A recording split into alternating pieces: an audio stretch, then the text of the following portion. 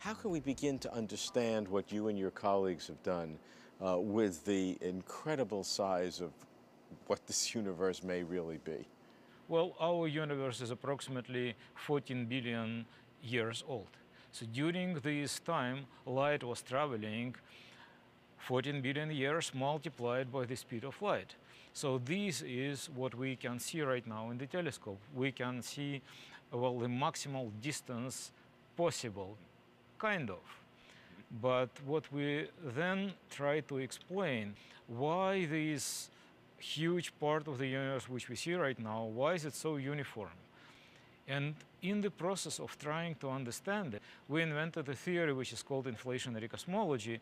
And this theory tells you that actually you ain't seeing nothing yet. Okay?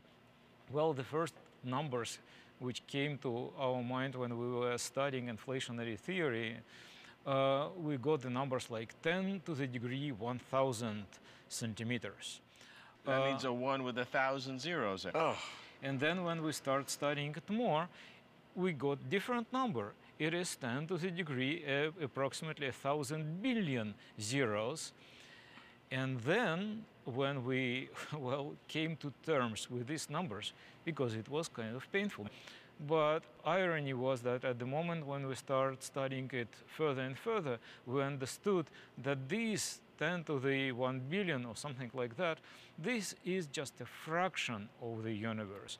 And in fact, the universe consists of enormous balloons, enormously large parts, each of them like 10 to the million, so 10 with a million zeros. But then there are many of them, and if you ask me how many, I would answer you infinitely many such balloons. This is what we didn't expect. I mean, it's so absolutely overwhelming to conceptualize it. Now, here we have different bubbles, and each one of those are a universe like ours. So where are we? Well, we may be living in this red bubble, and this red bubble has a size like 10 with a million zeros, so it's an enormously large one. And we can see only a tiny, tiny part of the surface of this enormous balloon of a size only 10 to the 28 centimeters. And it's kind of a joke, because 10 to the 28 centimeters is everything that we can see right now using most powerful telescope.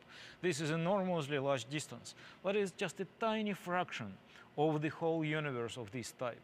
And this is just a part of the universe, because there are many other balloons here, and each of these balloons is enormously large. So we have a collection of all of these balloons, and this collection, the total of it, is just infinitely large.